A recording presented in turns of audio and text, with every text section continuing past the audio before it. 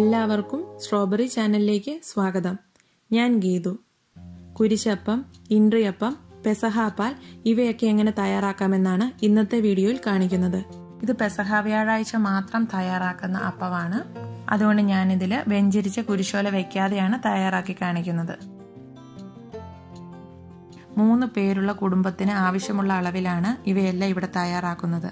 പ്രാർത്ഥിച്ചതിന് ശേഷമാണ് പെസഹ അപ്പം തയ്യാറാക്കി തുടങ്ങുന്നത്. ആദ്യം തയ്യാറാക്കുന്നത് കുരിശപ്പമാണ്. ഒരു കുടുംബത്തിലേക്ക് ഒരു കുരിശപ്പം മാത്രമേ തയ്യാറാക്കാവൂ. ഇതിനായി മിക്സിയുടെ വലിയ ജാറിലേക്ക് 1/4 കപ്പ് ഉഴുന്നെടുത്ത് ഒരു രാത്രി മുഴുവൻ വെള്ളത്തിൽ കുതിർത്തതാണിത്. ഇനി ഇതിലേക്ക് 1 കപ്പ് വറുത്ത അരിപ്പൊടി ചേർക്കാം. പച്ചരി കുതിർത്തും അപ്പം ഉണ്ടാക്കാറുണ്ട്. ഞങ്ങളുടെ വീട്ടിൽ സാധാരണ അരിപ്പൊടി ഉപയോഗിച്ചാണ് എപ്പോഴും ഉണ്ടാക്കാറ്. ഇനി ഇതിലേക്ക് 3 കുഞ്ഞുള്ളി, ഒരു വലിയ അല്ലി വെളുത്തുള്ളി, 2 പിഞ്ച് ജീരകം, ആവശ്യത്തിന് ഉപ്പ് ഇവയെല്ലാം ചേർക്കുന്നു. ഇനി ഇതിലേക്ക് 1 കപ്പ് വെള്ളം ചേർത്ത് അരച്ചെടുക്കണം. ഇതിൽ അരിപ്പൊടി ചേർത്തിരിക്കുന്നത് കൊണ്ട് ഇത് അതേപടി അരച്ചാൽ ബ്ലേഡ് സ്റ്റക്കാവും. അതുകൊണ്ട് വെള്ളം കുറേശ്ശെയായി ചേർത്ത് ഇതൊന്ന് മിക്സ് ചെയ്ത് കൊടുത്തതിന് ശേഷം ഇത് അരച്ചെടുക്കാം. ഉഴുന്നിന് പകരം ഉഴുന്നുപൊടി വേണമെങ്കിലും ചേർക്കാം. ഇതിപ്പോൾ നന്നായി അരച്ചെടുത്തിട്ടുണ്ട്. ഇനി ഇതിലേക്ക് 1/2 കപ്പ് തേങ്ങ ചിരകിയത് ചേർക്കാം. ഇത് ഒന്നുകൂടെ അരച്ചെടുക്കണം. ഇത് നല്ല ഫൈൻ പേസ്റ്റ് ആയിട്ട് അരയ്ക്കേണ്ട കാര്യമില്ല, ജസ്റ്റ് ഒന്ന് ഒതുക്കിയെടുത്താൽ മതിയാവും. ഇനി ഇതൊരു ബൗളിലേക്ക് മാറ്റാം. അതായത് ഇപ്പോൾ ഈ ഒരു കൺസിസ്റ്റൻസിയിലാണ് അരച്ചെടുത്തിരിക്കുന്നത്. ഇതാണ് കുരിശപ്പത്തിനുള്ള പാകം. പുളിപ്പില്ലാത്ത അപ്പത്തിന്റെ തിരുനാളാണല്ലോ പെസഹ, അതുകൊണ്ട് ഇതൊട്ടും പുളിച്ചു പോകരുത്. കുരിശപ്പം തയ്യാറാക്കാനായി ഒരു സ്റ്റീൽ പാത്രം എടുക്കാം. ഇതിലേക്ക് ആവശ്യത്തിന് മാവ് ഒഴിച്ചു കൊടുക്കാം. വിശ്വാസികൾ പെസഹ വ്യാഴാഴ്ച മാത്രം തയ്യാറാക്കേണ്ട അപ്പമാണിത്. ഇതിപ്പോൾ ഞാൻ നേരത്തെ ചെയ്ത് കാണിക്കാൻ വേണ്ടി ഉണ്ടാക്കുന്നതാണ്. അതുകൊണ്ട് ഞാനിതിൽ കുരിശ് വെക്കുന്നില്ല. നമ്മൾ പെസഹായ്ക്ക് ഉണ്ടാക്കുമ്പോൾ ഇതിന്റെ നടുവിലായി ഓശാന ഞായറാഴ്ച കിട്ടിയ കുരിശോല കുരിശാകൃതിയിൽ വെക്കണം. ഇനി ഇത് ആവിയിലാണ് വേവിച്ചെടുക്കേണ്ടത്. അതിനായി അപ്പച്ചെമ്പിലേക്ക് ഇത് വേവിക്കാനേ വെക്കാം. പുളിപ്പില്ലാത്ത അപ്പമാണ് പെസഹ അപ്പം. അതുകൊണ്ട് മാവ് തയ്യാറാക്കി കഴിഞ്ഞാൽ ഒട്ടും വെച്ചോണ്ടിരിക്കരുത്. ഉടനെ തന്നെ അത് അപ്പമായി പുഴുങ്ങിയെടുക്കണം.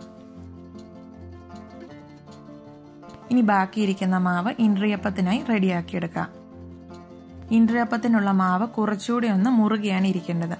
അതിനായി ഇതിലേക്ക് 1/4 കപ്പ് അരിപ്പൊടി കൂടി ചേർത്ത് നന്നായി ഇളക്കി യോജിപ്പിച്ചെടുക്കാം. ഉപ്പ് നോക്കി ആവശ്യമെങ്കിൽ ചേർത്ത് കൊടുക്കാം. ഇപ്പോൾ ഇത് ഇൻഡ്രി അപ്പത്തിന്റെ മാവിന്റെ പാകത്തിനായിട്ടുണ്ട്. ഇൻഡ്രി അപ്പം സാധാരണയായി തയ്യാറാക്കുന്നത് വാഴയിലയിലാണ്. വാഴയില വെട്ടി വെയിലത്ത് വെച്ചോ തീയിൽ കാണിച്ചോ വാട്ടിയെടുക്കണം. അതിനുശേഷം നന്നായി കഴുകി തുടച്ച് വൃത്തിയാക്കി എടുക്കണം. വാഴയില കിട്ടാനുള്ള സാഹചര്യം ഇല്ലെങ്കിൽ കുരിശപ്പം പുഴുങ്ങിയതുപോലെ തന്നെ ഒരു പാത്രത്തിൽ പുഴുങ്ങിയെടുക്കാം. ഇനി വാഴയിലയുടെ നടുവിലായിട്ട് മാവ് വെച്ച് കുറച്ചൊന്ന് പരത്തി കൊടുക്കാം. ഇത് ഒത്തിരി കട്ടിയിൽ തയ്യാറാക്കിയാൽ ഇതിന്റെ ഉള്ളു വേവില്ല.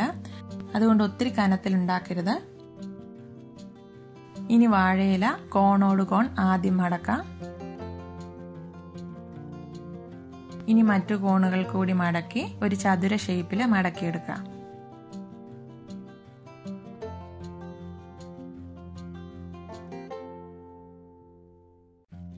ഇനി ഇത് തുറന്നു പോകാതെ മറച്ചു വെക്കാം. ഇതേ രീതിയിൽ ബാക്കി മാവ് കൂടി തയ്യാറാക്കാം.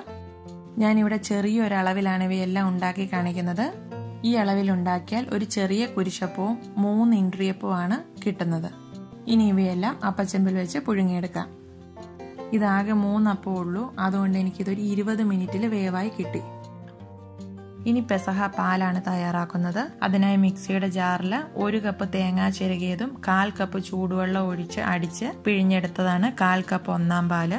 അതുപോലെ 1/2 കപ്പ് ചൂടുവെള്ളം ഒഴിച്ച് അടിച്ച് പിഴിഞ്ഞെടുത്തതാണ് 1/2 കപ്പ് രണ്ടാം പാല്. അതിനുശേഷം 1 കപ്പ് ചൂടുവെള്ളം ഒഴിച്ച് അടിച്ച് പിഴിഞ്ഞെടുത്തതാണ് 1 കപ്പ് മൂന്നാം പാല്.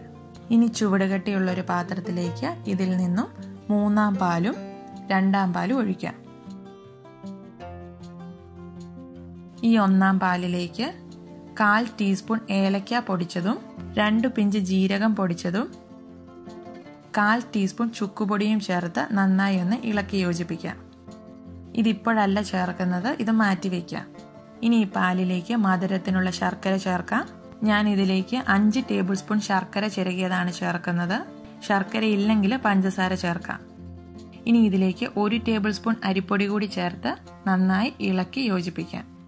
കരടോ തരികളോ ഉള്ള ശർക്കരയാണെങ്കിൽ അത് കുറച്ച് വെള്ളം ഒഴിച്ച് വേറെ ഉരുക്കിയിട്ട് വേണം ഇതിലേക്ക് ചേർക്കാൻ. ഈ ശർക്കരയിൽ ഇമ്പ്യൂരിറ്റീസ് ഇല്ലാത്തതാണ്, അതുകൊണ്ടാണ് ഇങ്ങനെ ഡയറക്റ്റ് ആയിട്ട് ചേർത്ത് ഇളക്കുന്നത്. ഇത് നന്നായി ഇളക്കി യോജിപ്പിച്ച് അരിപ്പൊടിയുടെ കട്ടകളെല്ലാം അലിഞ്ഞതിന് ശേഷം ഇത് തിളപ്പിക്കാനായി വെക്കാം.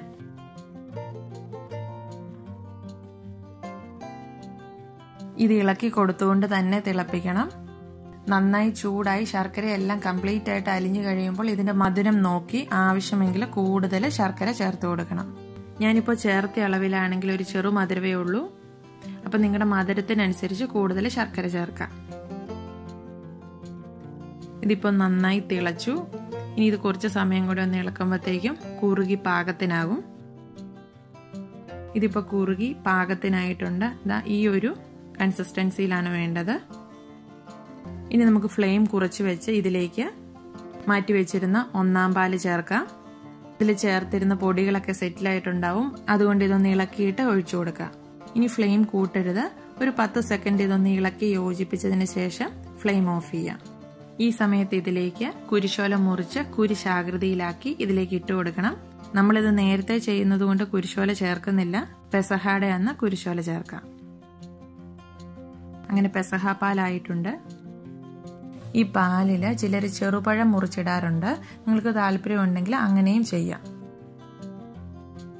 എല്ലാവരും പാലും അപ്പവും പൂർണ്ണമായി തന്നെ കഴിക്കണം. പെസഹ അപ്പവും പാലും വേസ്റ്റ് ആക്കാൻ പാടില്ല. അതുകൊണ്ട് ഇത് തയ്യാറാക്കുമ്പോൾ ഒത്തിരി അളവിൽ തയ്യാറാക്കാതെ ആവശ്യത്തിനുള്ളത് മാത്രം തയ്യാറാക്കാൻ ശ്രദ്ധിക്കുക. പാലും അപ്പവും മിച്ചം വരുവാണെങ്കിൽ അത് ഫ്രിഡ്ജിൽ വെച്ചിട്ട് പിന്നീട് കഴിക്കാം. എല്ലാവർക്കും പെസഹ ആശംസകൾ നേരുന്നു. Thank you for watching. പുതിയൊരു വീഡിയോയുമായി ഉടൻ കാണാം. By, take care.